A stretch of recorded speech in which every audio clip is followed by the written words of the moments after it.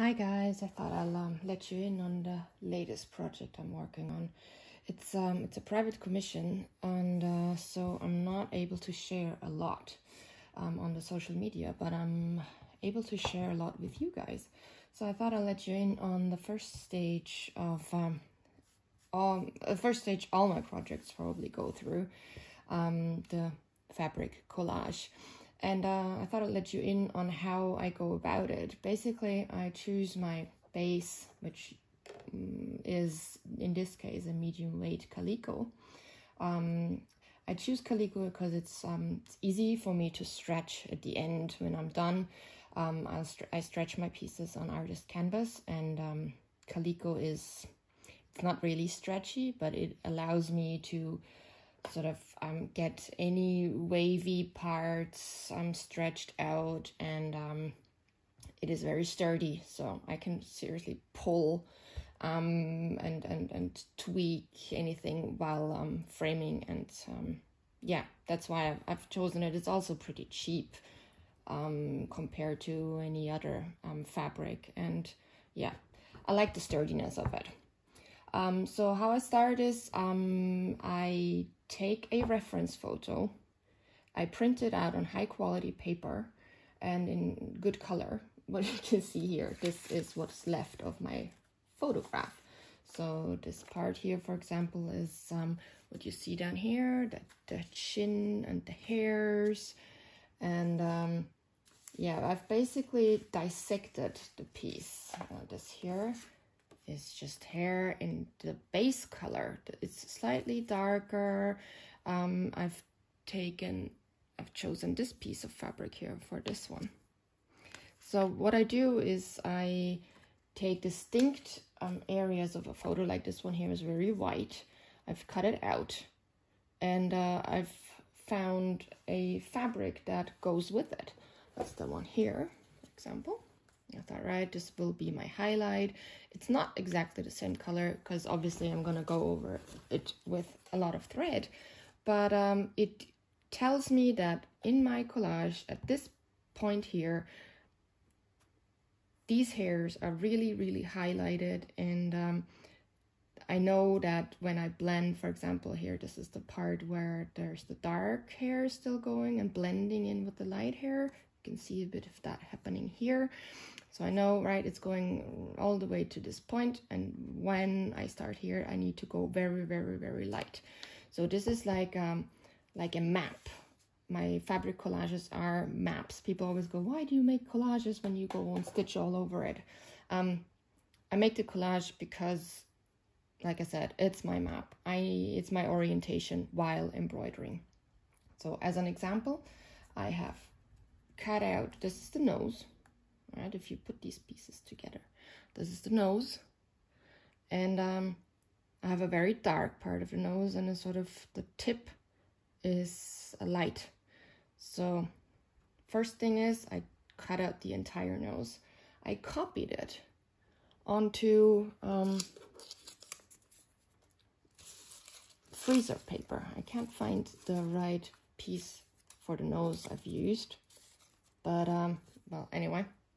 This, for example, here is the ear. So for every piece that I have here, I have a freezer paper. So I take this is my freezer paper. I copy it onto the freezer paper, I cut it out, and iron it onto the respective fabric.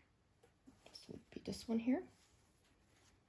All right, cut it out from the freezer paper, stick it on, and then I separate the two, do the same again, sketch this onto the freezer paper. I always use the one I've just used, so I save some resources. Find the according fabric, which is this one here, cut it out again, and stick it on. Same for the eye. I first decided to cut out the entire black, then dissected it into the eyeball, and then I can't find the little pupil anymore, somewhere in here.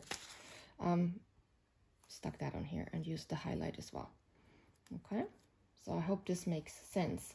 So what I do now when I have, for example, this part here, because I've used it before.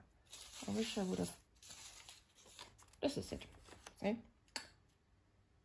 Reference photo, sketched on, traced on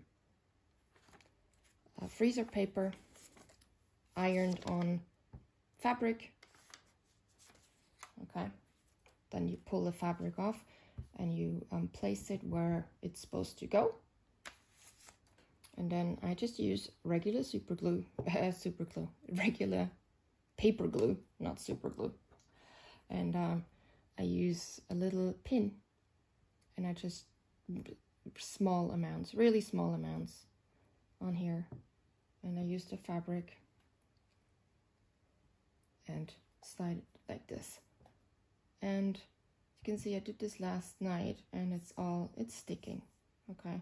It doesn't need to fully stick, like this is enough, because I'm going to hoop it, and then I'm just gonna stick down, I'm just gonna not stick down, but sew it down, and very loose stitches, so I don't lose any of the pieces while I'm embroidering. Can be a wild process sometimes. Yeah, so I hope this makes sense to you. This is quite large, as you can see my hand. It's actually 40 centimeters by 36-ish. There's going to be some hair still here and sticking out, and also up here there'll be some blending. It's going to be a black background again, because it really makes the piece pop. And yeah, I'm looking forward to taking you on this journey. Like I said, I won't be able to share on social media much, just a few details and close-ups, unless I get another go-ahead from the person who commissioned this piece for his wife. It's a present for the anniversary. It's really cool. And yeah, hope to see you soon. I hope you enjoy it. If you have any questions, please use the Facebook group or on Ko-fi directly under this video, and I'll try and answer all your questions. And thank you for your support. It really means a lot to me. And stay safe, everyone. Take care. Happy weekend. Bye-bye.